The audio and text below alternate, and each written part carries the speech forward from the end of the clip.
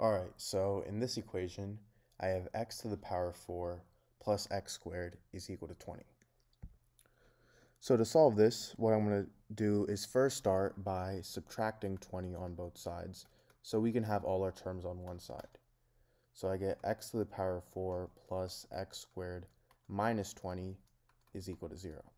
Now this may seem like a quadratic equation, but it's not, because we have the power of 4 as our primary term, and then that's led by the power of 2.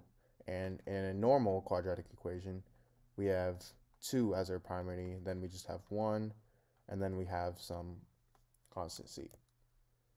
So how are we going to solve this? Well, we can't factor this out by using the quadratic formula, because this is not a quadratic equation. So to solve this, what I'm going to do is rewrite this as x to the power 4 plus x squared minus 16 plus 4. So I rewrote 20 as 16 plus 4.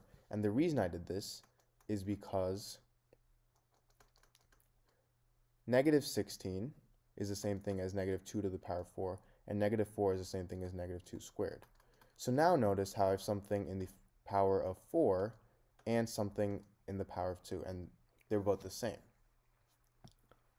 Now I can put the powers of 4's together and the powers of 2 together.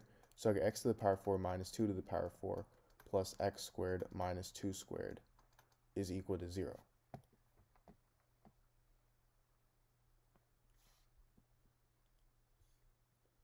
Now 2 to the power 4 is 16, and 16 is the same thing as 4 squared as well. So I get x to the power 4 minus 4 squared, and I have this plus x squared minus 2 squared. Now, if I have something in the form a to the power of m times n, this is equal to a to the power of m to the power of n. So x to the power of 4 is the same thing as x to the power of 2 times 2, which is equal to x to the power of 2 to the power of 2. So now I get x to the power of 2 to the power of 2 minus 4 to the power of 2 plus x squared minus 2 squared is equal to 0. Now notice how everything is in the power of 2, and if I have something in the form a squared minus b squared, this is equal to a plus b times a minus b. So we're going to use this property on these two groups. So I first get x squared plus 4 times x squared minus 4 plus x plus 2 times x minus 2 is equal to 0. Now we can use this property again on x squared minus 4 by rewriting as x squared minus 2 squared. So that's going to equal x plus 2 times x minus 2. And I have this plus x plus 2 times x minus 2 is equal to 0. Now I'm going to factor out x minus 2, so I get x minus 2 times x squared plus 4 times x plus 2 plus x plus 2, which is equal to 0. And notice how we can also factor out x plus 2 as well.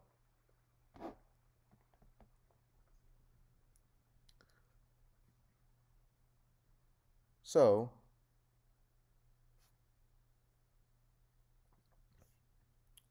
actually at the start, what we could have done is just factored x squared minus 4 out, but now we're going to factor out x plus 2 as well.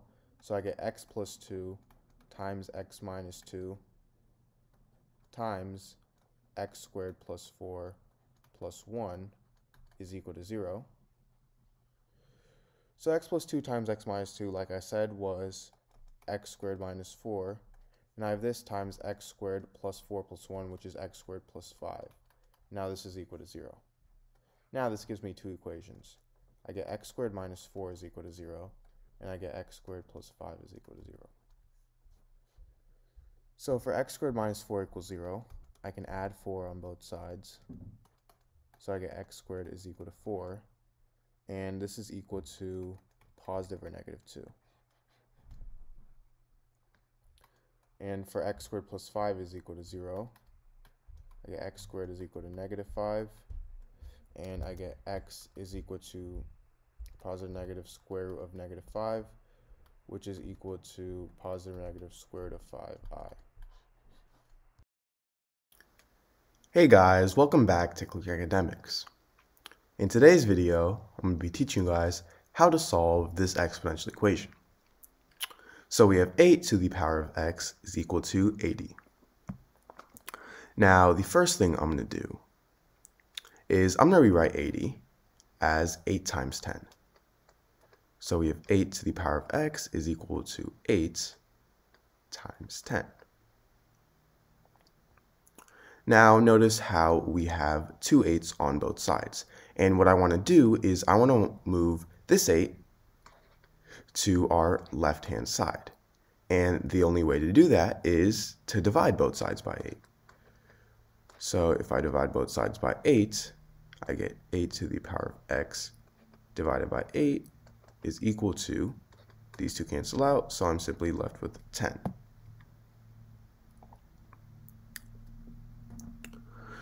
Now, this 8 here is the same thing as 8 to the power of 1, right?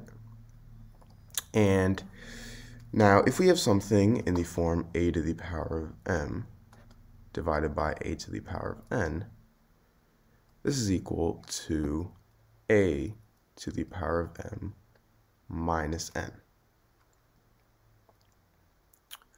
So a to the power of x divided by a to the power of 1, we can think of a as 8 here, x as m, and 1 as n.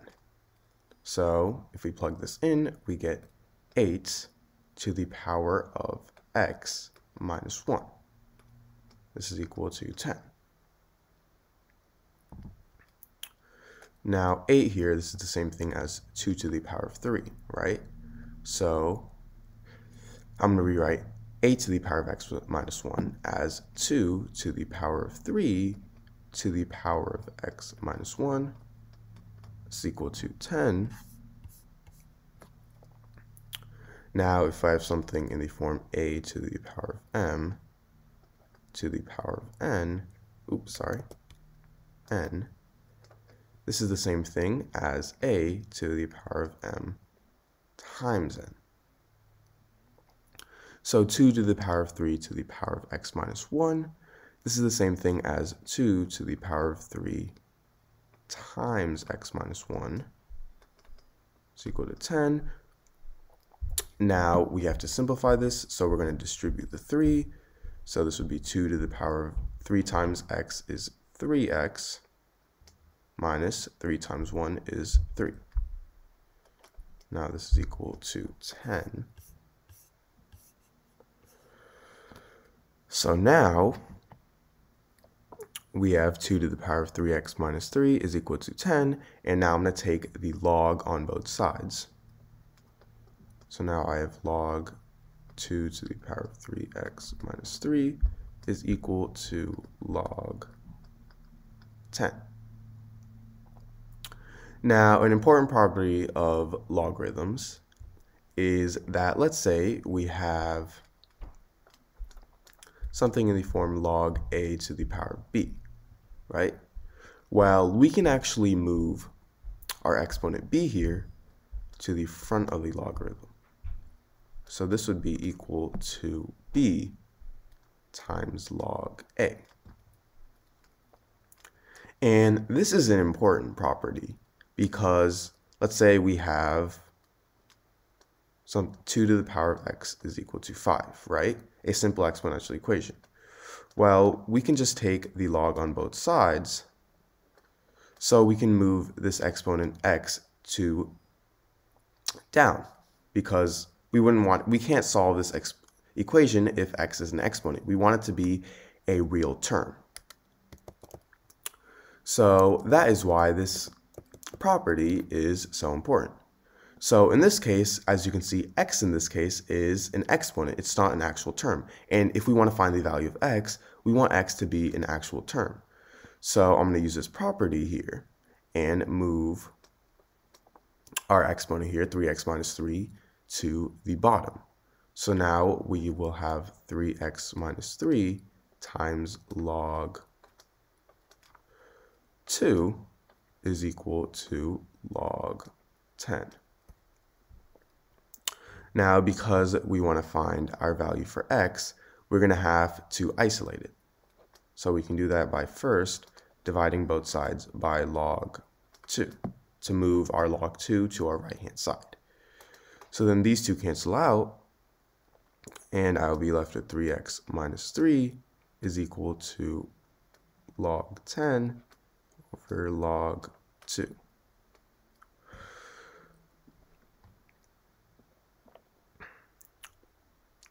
Now, the value of log 2, this is equal to 0.301.